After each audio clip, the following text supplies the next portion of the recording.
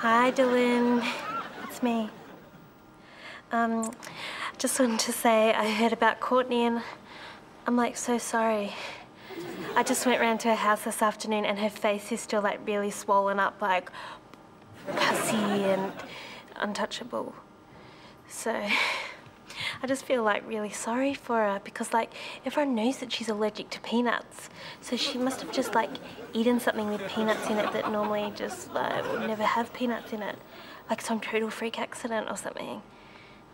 Yeah. Anyways, I suppose that she'll be okay in a couple of weeks. Yeah, but I guess that she won't be able to go to the disco this Friday. Yeah, that's sad. Maybe we could go together, you know, if you're not going with anyone else. Anyways, I just want to send you this one thing. It's a screensaver that I made for you, just a little memento of our time together. Those 8 days.